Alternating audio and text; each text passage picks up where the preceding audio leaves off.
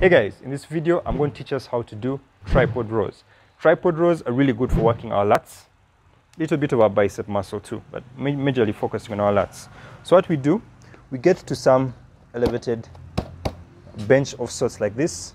Don't droop our back, don't get our shoulders drooped like this. Squeeze that back to protect it, and then we're going to pick up a weight. Squeeze that back. Looking forward, we're going to row backwards. One thing which I tell people is you're not rowing just upward like this with your shoulder now shrugging forwards like that. See that? No, you're rowing backwards. Feel that lat being stretched and then pulled backwards. So think of pulling with your elbow. Pull towards your hip. Don't pull upwards.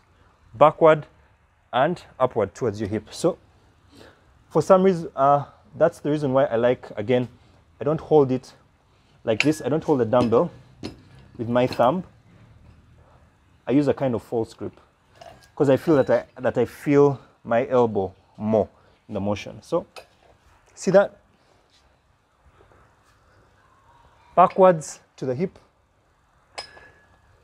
And when you're done, switch over, perform the same number of reps on the other side. Chest out, nice and proud. We are pulling again to our hip. One more, and you're done. And those are your tripod rows. If you're looking for more structured programs to get you stronger, building muscle, burning fat, whether you're at home or at the gym, check out the link below. Till next time, take care.